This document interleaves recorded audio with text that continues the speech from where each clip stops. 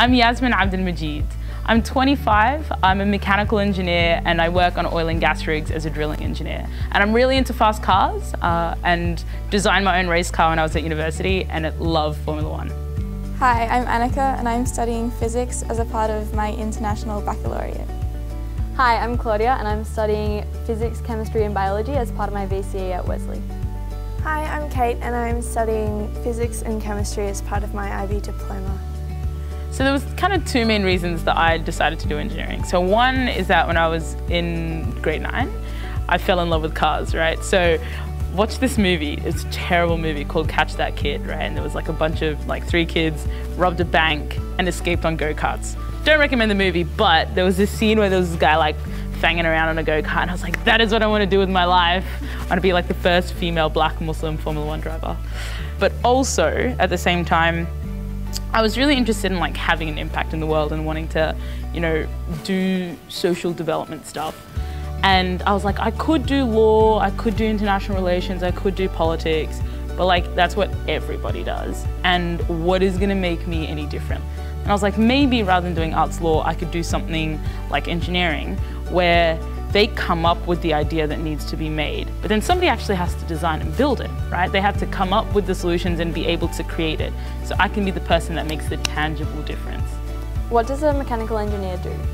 Mechanical engineering is the design of anything that moves, right? So civil engineers are like anything that doesn't move. Bridges, roads, that kind of thing, buildings. Mechanical engineering is everything that moves. So cars, turbines, trains.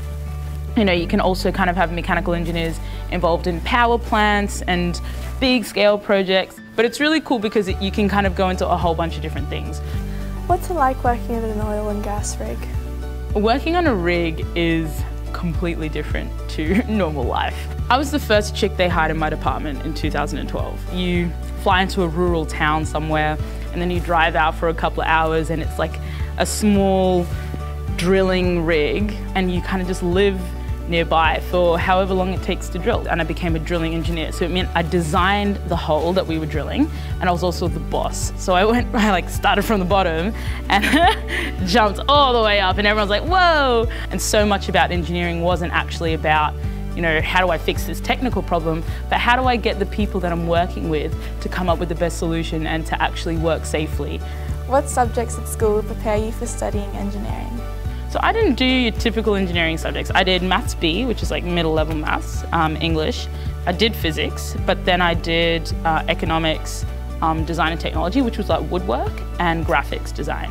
What advice do you have for girls who are interested in studying engineering? Engineering is such a great thing to study. It's such an interesting subject, and it's a skill that I think women do particularly well in.